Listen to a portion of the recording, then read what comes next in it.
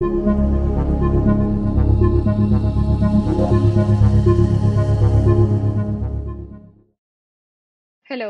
my name is Manuela V Ferro, and I am a PhD student in the Biological Design program at Arizona State University.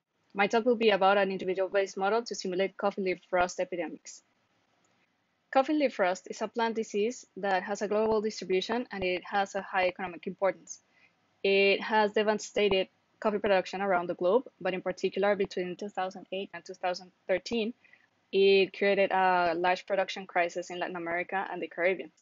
The disease is caused by the fungus Hemileia vastatrix, which grows within the leaf tissue and it depletes its resources until it forces the leaf to fall. The spores of this fungus are dispersed mainly through rain and wind to new leaves. Coffee leaf rust has both environmental and social drivers. On the one hand, weather conditions that are warmer and more humid, which are expected to be more common under climate change, are favorable conditions for the development of the disease. And on the other hand, factors of farm design and management affect the plant's variety, its nutrient deficiencies, and its production levels, which in turn affects its susceptibility to the disease. It is important to note that coffee production is dominated by smallholder farmers, which introduces some special economic constraints that affect the decisions on farm management.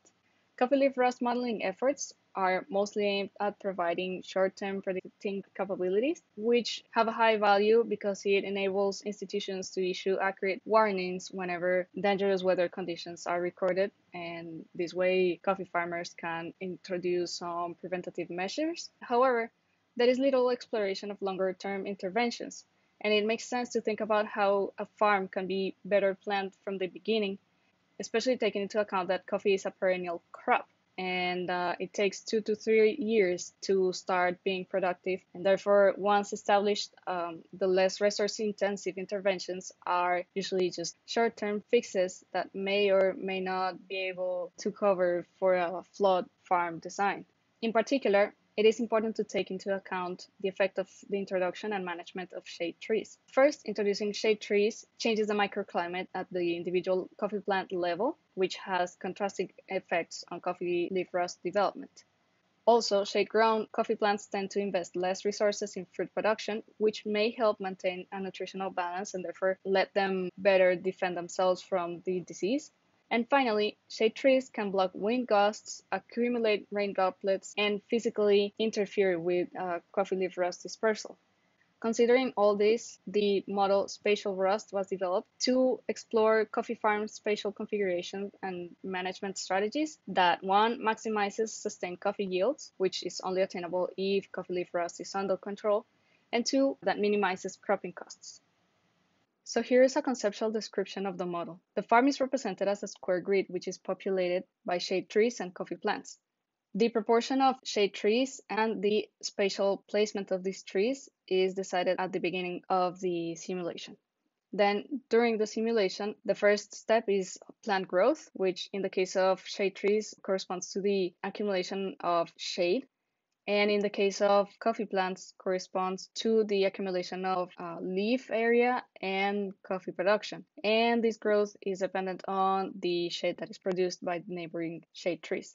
Then the next step is the coffee leaf rust germination and growth, which depend on the radiation and temperature, which in turn are affected by neighboring shade trees, and the coffee leaf rust dispersal, which depends on rain and wind conditions and can be blocked by shade trees. Finally, there's a step for agricultural management where, if scheduled, shade tree pruning and fungicide application happen. The model was initially developed in NetLogo, but NetLogo has limited compatibility with distributed computing, and also this version was rather slow. In order to implement it in Julia, I used the package agents, which allows to create an agent-based model object and step through it very easily. So this agent-based model object had a grid space, which corresponds to the mentioned farm grid. And in this case, I created 3 agent types. One is for the coffee, one is for the shade, and one is for the rust.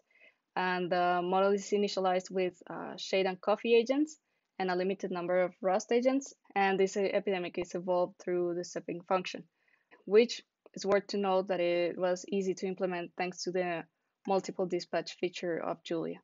Also, I would like to take the opportunity to note that the documentation provided by the agents package is the most complete I have come across, and it has been really helpful to have that guidance, and I want to thank its developers for that. So here are two examples of runs of the model. On the left-hand side, you can see a random spatial configuration for the shade trees, and on the right-hand side, you can see a configuration that creates 4 subplots within the coffee farm. And as you can see, there is an indication that the spatial configuration, in this case, the creation of these subplots, does have an effect on the spread of the disease. These are the results of a parameter sweep regarding the proportion of shade trees and the spatial configuration. On the x-axis is the time in days, and on the y-axis is the rust incidence as the proportion of coffee trees infected over the total. And we can see that the development of the epidemic does respond to the change of these parameters. This means that, at least in this model, the design of the farm, in terms of the number and the placement of shade trees, can have an effect on the control of potential coffee leaf rust epidemic. And it's also worth noting that this required running thousands of instances of this model, which is only possible thanks to the distributed package, its PMAP function, and the params_scan function of agents package. So I developed this model as part of my dissertation, so there are several points that are still pending work. First, I have to complete a parameter estimation through approximate Bayesian computation, which can take advantage of the distributed computing capabilities of Julia.